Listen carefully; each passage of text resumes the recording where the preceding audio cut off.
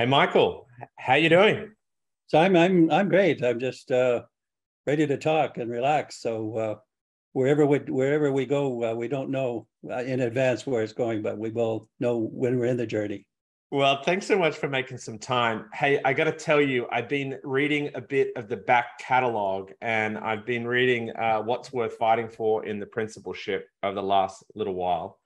And I'll tell you, my first one here was your 1982 classic, The Meaning of Educational Change, which is also a very effective doorstop, actually, Michael, just the sheer size of this. And today I want Right. to pick up and get right into what's worth fighting for in the principalship. And as you'll see, this 1988 book is about the size of the preface of your 1982 book. And so I wanted to get kind of right in and just ask you, what was the genesis of this book? Like, where did it come from? Yeah, it's I would like to start with the 70s where I was kind of a rookie assistant professor and Yeah. never had taken a course in education, let alone taught one. So I started when OISE was literally established its sociology department, and I Yeah. was one of the first members. My thesis supervisor, Jan Lubzer, was hired as the chair of the department, and he said, "Oh, do you want to come and work with me?" So that was the start of my career. But the first significant thing was the term implementation. Mm-hmm. When I started my job, which was 1968 as a lecturer assistant professor, the implementation term was just being created basically for the first time. So Yeah. John Goodlad, Behind the Classroom Door, Uh-huh. Seymour Saracen, the culture of the school and the problem of change, Yeah. and Neil Gross was another one about implementing organizational innovations. Uh-huh. Literally, the term implementation only came into play around 1970, which Got was it. literally when I was starting. So Yeah. that Good timing. I yeah, very good timing because we're no experts to tell me I was wrong. And then what probably the line that caught me most was a line in Seymour Saracen's book where he said what was happening with new math and some other things he talked about. We knew two things: something was happening, Yeah. and then he said, and we also know that teachers were not in on it. Is the Wow. way he phrased it. Mm. And so that was the problem of change. So I spent the 70s kind of uh, thinking about the implementation problem Yeah. because I didn't have any competition, and it was easy to do that. And I did edited a journal. It was called Interchange, a special issue Okay. that we had at OISE at the time. And I wrote the introduction as part of a set of articles. It was called An Overview of the Innovative Process and the User, an overview of innovation and the user. The Wow. user was the implementer. So that's, I guess I would say if I was English, I was swanning around in the 70s with Yeah. implementation. And with one of my graduate students, we wrote quite a great Uh, review of research on review of implementation. It was 1977. It got published in RER, Review of Educational Research. 77. Alan Pomfret was his name. And so that really made us experts because we really did cover the field. And I was then, I guess I'll say, right in it in terms of the theory of it or the practical fact that it wasn't working. So it was that got me later into I did the meaning of educational change, first edition, just to map it out. It was really an academic exercise, and I Yeah. I got a lot out of it. But none of that was going anywhere other than I was a witness to implementation. Got it. So getting to your question now is that the executive director of the teachers union, elementary Mm-hmm. school teachers union, came to see me one day and said, "Oh, our principals are increasingly having problems. Yeah. The job is not satisfying. There's too many things coming at them. We want," he said, "I'm going to give you, we want you to write a booklet that could help them in that situation." Okay. And he said, I've got these criteria. Here, I will give you the title, What's Worth Fighting For in the Principalship, because we think it's out of control. We want to claim it. It's a good The title. second It's one, catchy. yeah, it was good. I mean, that was a good way of putting it. And then he said, the book should be short. Yeah. It should be practical, and it should be cover cover all the issues. And Yeah. I said to him jokingly, well, you could have two of those three, but not all three of those. And so, but I took it, but literally, I didn't know at the time, it forced me to write in a more concise way and convey a message to practitioners, because the audience was going to be assistant principals and principals and teacher leaders. And so I'd never written for that audience. And that's how I got into the habit. And I had an instinct, I guess, Yeah. of saying things and using words that captured the reality of people. And I remember the favorite reaction I wanted to get after I got it a couple of times was, it was as if you were in my school when you wrote this paragraph. Got it. And so that's, I wrote that kind of practical, and still now, I have to say, I haven't reread the What's Worth Fighting For, the Principalship, but I would say it's probably one of my better books in terms of inspiring a practicing principal who hundreds of them, more than that, have said to me, that was when I was at that stage of my career, that's what saved me from going under. That's what I really gravitated toward. So what I discovered was the knack of writing briefly and more deeply and accurately, and getting at the world of the principal in this case that wasn't a good world at the time, but giving really, you saw in the What's Worth Fighting For, the guidelines that we had about, here's what you should do, here's how you should think. And it gave them a way of having something to react to their situation. 10 reasons or 10 things you can do. And it wasn't a recipe, it was a kind of, but it was a guide to action, and really a stimulus to action. So I learned more than the average reader, I guess, of that book just by writing the book. Yeah, I love it. I love it. So here we have this text that it's a book that lets Fullan find Fullan. It was the way that you were going to start to engage in the world: insightful, concise, action-orientated, understanding that this was about positioning people in a complex, non-linear environment and not giving them silver bullets, right? And actually giving them heuristics or guiding principles that can help them make even better decisions. So I love how you've kind of described for me, Michael, sort of the 70s, like discovering implementation, discovering innovation, even some of the language you're using. It's fascinating to me thinking about even now, as we think about implementation science and innovation and our core user, actually 40 years before we were using all this language. What I'm discovering and re-going through this is that these were concepts that you were already absolutely playing around with in the 70s. And I think some of us thought we were rediscovering them in the 2010s. Hey, tell me a little bit about the educational change ideas that were circulating at the time in your part of the world in the late 80s. And I suppose in that, what were you encouraging principals to start fighting for, or to take a stand for? Well, the ideas that were around was first the actual discovery during the 70s that implementation was even a problem. People thought, okay, here are the good ideas. Well, it's too bad teachers didn't take them up. They're kind of slow on the uptake. But people never thought it was a problem with the strategy. They just said people don't like innovation, don't like change. And so what I was able to do was saying, these ideas are, they're not being taken up because they're actually not in a form where they help people know what to do. Wow. And so I think there was a really a complete lack of clarity in the 80s and 90s about, and it wasn't at the surface of, it wasn't like, oh, macro change isn't working. It was more like, oh, there's something wrong at the local level, the individual school. So people weren't thinking of the total situation.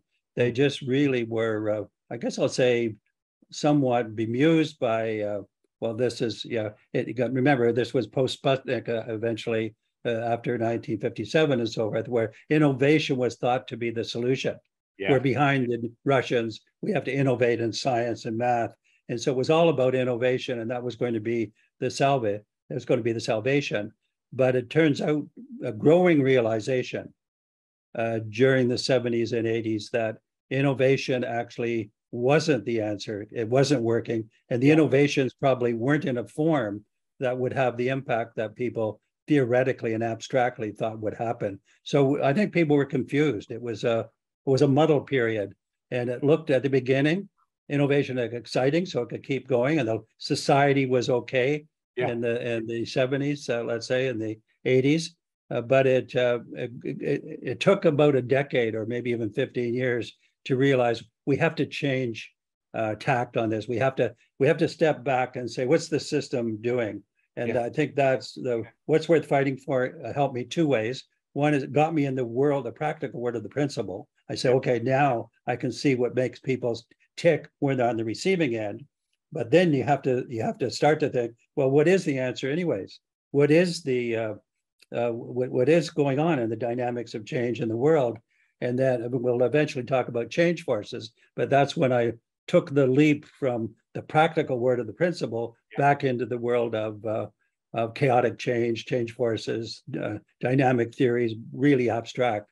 But it wasn't a very people didn't worry that it wasn't organized. They just were experiencing these ad hoc things and not giving two thoughts about it. I don't think about where it should go. Yeah, it's so helpful for you to locate and the mental models that were operating at the time.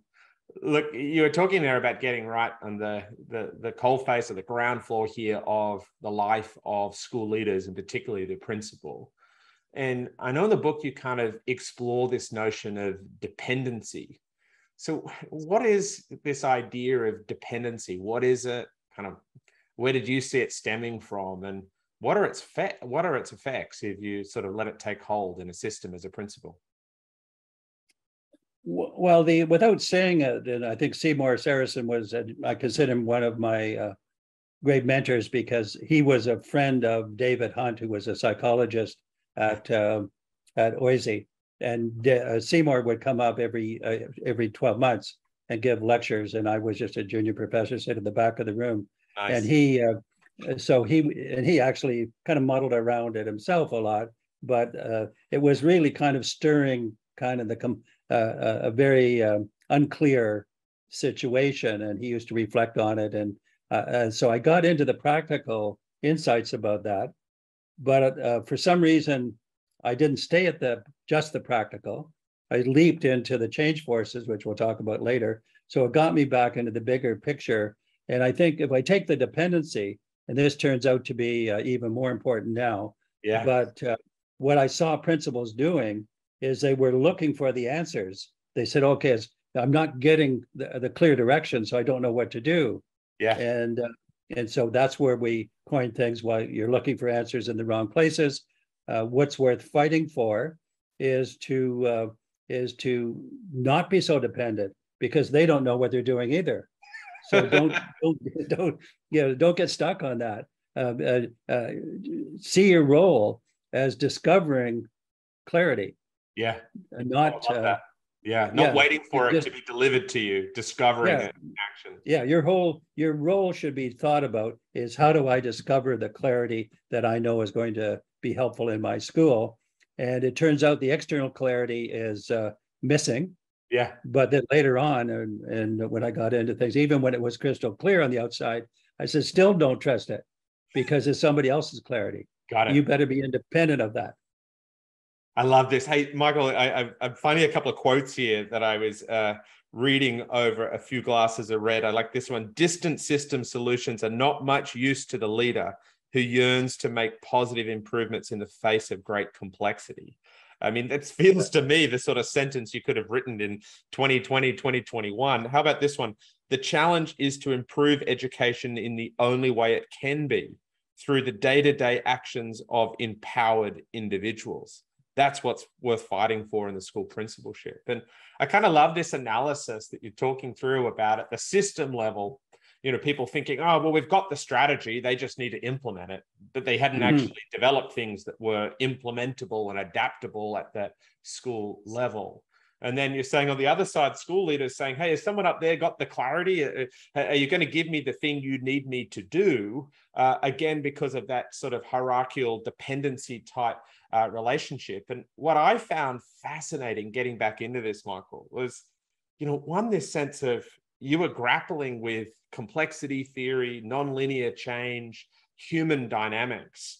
and you kind of just landed educational change, not in the simple change bucket, not in the complicated bucket, but in complexity and systems type thinking being the only way we can kind of grapple with it. And then I kind of hear that if that's the context of complexity, you sort of said, well, there are no silver bullets. And we're not going to solve the problem. You talk about problems being our friends. That's the learning challenge that we step into. And what I thought was elegant in the solution was that rather than it being a solution, you gave a set of guidelines for action that allowed someone to navigate a complex environment. And I want to get into some of these because they're classics, Michael. You gave a list of 10, and I'm sure in the notes we'll put down this first list. You've always been a great lister, actually. You know, and I want to give you a couple of these. Number 7, decide what you are not going to do. You know, resonance there with, you know, Jim Collins and others, this idea of like a not doing list. What are you going to pull back? What are you going to prune back so you can focus on that core work? Give up on the search for silver bullets. Focus on the fundamentals of curriculum, instruction, assessment, and professional culture.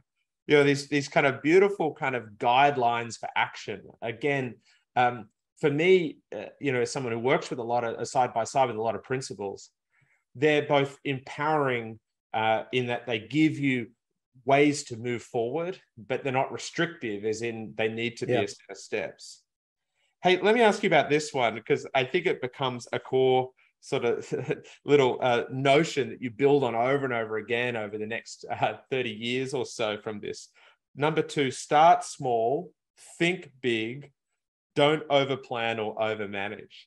Can you speak to the genesis of that kind of thinking about why starting small, thinking big, not over planning and not over managing is a great guiding principle for action in complexity for a principal? Yeah, I didn't. For our discussion here, I didn't go back and leaf through the book. I wanted to be, you know, so my memory is going to be stimulated or not by things. But I remember one of the things I said at What's Worth Fighting For, which was a breakthrough, but I didn't. It was intuitive, or I picked it up, and it has lasting value. And what it was, I said, if you're a principal and you wake up tomorrow morning, on any given day, don't assume the system knows what it's doing. So that was kind of the fundamental breaking it apart. It's heretical to say. How did that land with people? Did they sort of think, did he just say that? Is he allowed to say that? Yeah, well, they loved it because they knew it. They knew that that's what they were experiencing. They were, when they thought about it, they said, system doesn't know what's doing. It keeps being vague. They tell us one thing one day, another. They don't give us help. That was their world. So my discovery in writing that book, and I thank the Teachers Union for that key discovery, is that wherever you are in the system, and this applies to everybody actually, is that it's so many layers in that. Please don't assume that other people really know what they're doing. And we now know later that one of the variables in leadership is, really confident people are dangerous because they don't know, they think they're better than they are. So I keep want to draw it back to the individual looking at this stuff and saying, this is pretty vague, and a lot of people may think they know what it is, but they really don't. And I can understand why that's the case. So it's my job not only to get my individual clarity, but to work with others, my teachers, my community, other principals, to seek that clarity. So clarity has always been for me a process of seeking that, not arriving at crystal clarity, but developing it and looking into it and coming at it. So I think even today now, don't assume the system knows what it's doing right away. You know, this is a good way of putting it. Yes. And then, you know, one of the other ones you put here is avoid if-only statements, externalizing the blame and other forms of wishful thinking. And what I like about this, Michael, is, you know, there's many who've sat in your sort of academic positions and simply sit on the critical side of analysis of the system doesn't know what it's doing, or the system is using the wrong process of trying to improve education. But you sort of have this sense of, well, look, the system doesn't have all the answers. And often when they have a strategy, that strategy is not packaged in a really theory of action. But the answer to that at the school level is not to say, well, once the system works out the answers, if only they would get their act together, or if only that was clear, then we could act. You say, no, we've got to explore collaboratively together about the nature of what we need to do. And that clarity is going to be an emergent property of that taking action, learning, but even parts that you've put in here that, to be honest, I couldn't believe that some of these ideas have been around this long. And look, that's the naivety here of the elder millennial coming in. But, when you think about design firms like IDEO, in the last 20 years, they've got famous on ideas like a bias towards action, start small and iterate, work with rapid prototypes of ideas and then scale up. And I'm sitting here thinking, hey, Michael was talking about all of these things here in the late 80s. You literally say, start small, a bias for action, ready, fire, aim, get into the work with a good enough plan and then scale up over time. And so, these ideas are about fresh as ever. Nowadays I talk about nuance, but there is a nuance back then, which is if you get into that, just take the if only part. If people are saying, as they were, if only the system was clear about what it wanted, then I could do something about it. And all I had to do is say, listen to yourself. You're saying if only other people knew what to do, I could follow the orders. Is that how you want to be a leader? I mean, right instantly, people have the nuanced kind of insight that if only should not be the solution. And probably if only will never happen. It'll never be clear. But even if it did, it would be bad because it would be other people telling me what I should do. I don't want to be a leader like that. And people discovered their own desires to be a leader once you broke it open that way. And I think that's why those books worked, because it got to those people who wanted to do something and said, aha, this is right. Like, what am I doing? I'm barking up the wrong tree. Yeah, I like it. So we've been talking a lot here about, what does a school principal do to position themselves in complexity, position themselves with an attitude of saying, I don't expect the system to have all the answers. And hey, even if they gave me all the answers, I'd probably resist that because they're not actually letting me be an actor. I've got one more quote here for you before we close up for this chat, Michael. You talk, of course, about the need for school principals to take that action. And it feels to me in this book, you're also beginning to conceptualize what you want the system to do, right? You're definitely not letting the system off the hook or those in system roles. And you're not suggesting that they just back away and just let the schools do what they need to do. You say this, and in the mid-run, school systems must take action to create, insist on, support, and be responsive to the conditions for school-based action, not in isolation, but as part of a visible, interactive network of public commitment to actual and acknowledged improvement. So tell me just briefly here, what are you grappling with at this stage of your work around what is the role of an enabling system? I have to would say that I didn't know what I was talking about in a kind of deep way about that then. Yeah. Because I was more concerned about, let's say, the micro world of all these principles trying to do something in a system that was all over the place. So my 95% of my energy and thinking was pick your better lanes yourself, work together, all those things, those 10 guidelines I gave, so that you can manage in this kind of system, because it's not really conducive to you being well organized and doing things. So take it at that. And then I had a few speculative thoughts. Well, the system should do this. But when we talk about some of the later books, once I got into 1988 and then into 2003, I was in the position to help the system do something differently. And then it came together. So this was kind of a harbinger of some of the ideas, but I knew if the system couldn't make the world helpful for the principal, the solution was not going to be to tighten it all up so it could be handed down to the principal. I knew that, but I didn't know exactly how a system should do it. Love it. Well, Michael, it's all right with you. We might pick that line of thinking up in a later conversation. Hey, Michael, thanks for connecting. Looking forward to the next one. Yeah, this has been great. It's just pulls me back into 50 years almost. So this is, even in those days, the system didn't know what it was doing, one could say. Thank It'll be you fun. for Speak opening to it you again up. soon, Michael. Bye. Yeah.